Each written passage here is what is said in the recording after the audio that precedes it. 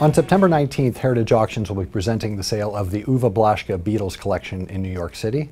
The auction will be held at 1 o'clock Eastern. We expect this will allow for participation throughout the country and throughout the world.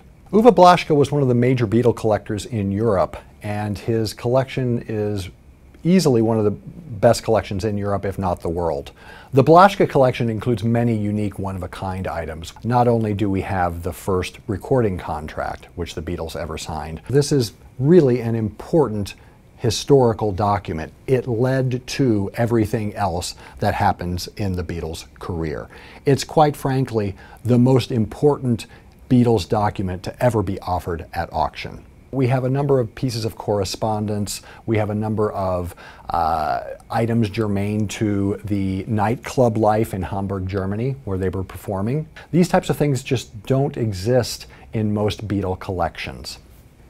The collection as it came to Heritage was over 1,000 pieces. We have basically combined certain things to make it a sale that will include approximately 300 lots.